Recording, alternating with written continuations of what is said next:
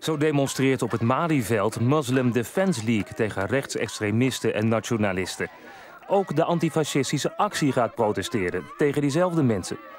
In de Schilderswijk wil de rechtsextremistische Volksunie een protestmars houden tegen IS en andere moslimradicalen. Een wijk verder, in Transvaal, is Pro Patria van plan om een mars te houden tegen moslimradicalen. En dan is er nog de Haagse politieke moslimpartij, de Partij van de Eenheid. Zij willen de protestmarsen in de Schilderswijk en Transvaal gaan blokkeren.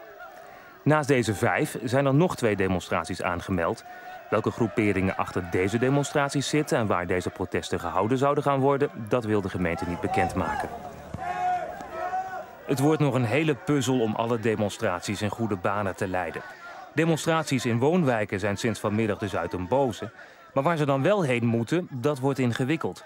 Want rond het Vredespaleis wordt de Vredesloop gehouden.